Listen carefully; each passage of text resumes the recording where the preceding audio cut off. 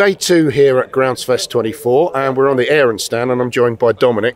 Dominic, bit quieter this morning, but I think yesterday was a pretty good day. Yeah, yesterday was lovely until the weather came in the afternoon. But this morning we had a little bit of sunshine. It's clouding over a little bit now, but hopefully a really busy day.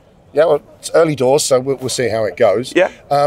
Probably one of the things that's been the most interest on your stand is an upgraded, not quite a brand new machine, but an upgraded IKON. Yeah, it's brand new to the UK. It's been out in the States now for, well, I think just over a year now, but it's new into the UK and we're really excited to see it. And what sort of feedback are you getting from people that have had a look at it? We're getting really positive feedback. There's a lot of upgrades on this machine over the old IKON, and indeed we're hoping it's going to be a class-leading machine. Okay, well, why don't you give us a show round it and explain some of the features on it, and I'll leave it to you. Yeah, no, that's great. So one of the main upgrades we've got on this machine over the old one is the new welded tubular chassis across the front here. So the old machine used to have bolted outriggers on, and the front casters now are put on this cross beam across the front there, which is a lot stronger, a lot better for the machine. We've also got these new LED lights here, which, whilst you might think a bit of a gimmick, a lot of people have mentioned they want to cut longer and later into the year when the light isn't as good. So it's a really great feature on the machine. The new IKON is fitted with the Envy deck, which is much better airflow. The projection of grass out of this deck is absolutely A1. We've now got fully caged scalping wheels on here, so it's a lot more durable.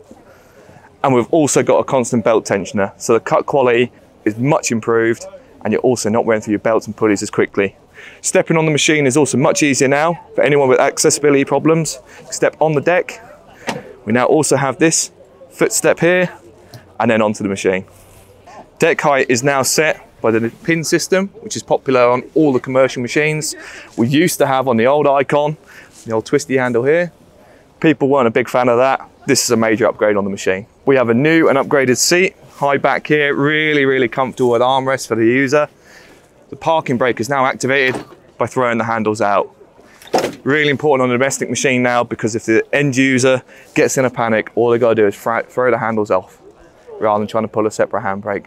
Really great new feature on the machine. So we now also have a USB port with USB-C in there as well. So the end user can charge their phone and devices whilst they're on the move. We're still powered by Kawasaki FR engines, 651 here on the 42-inch deck and 691 on the 52-inch.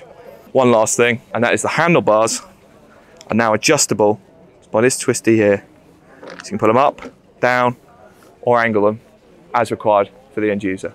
The new IKON also features a bent one-piece chassis from front to back.